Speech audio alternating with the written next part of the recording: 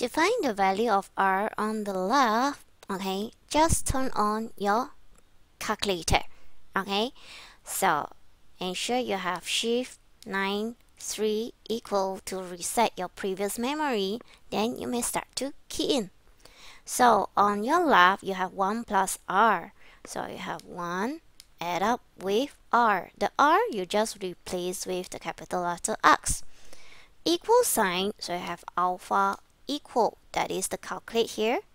Then on the right you have a big bracket with the elements inside. 1 add up with 0.10 divide with 4, and don't forget the power of 4.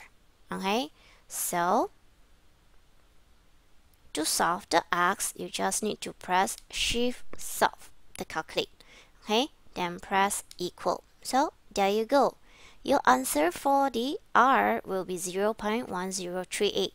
But to fulfill the questions, because the R is the rate, so you may need to convert to percentage by multiply with 100%. So end up you have 10.38%.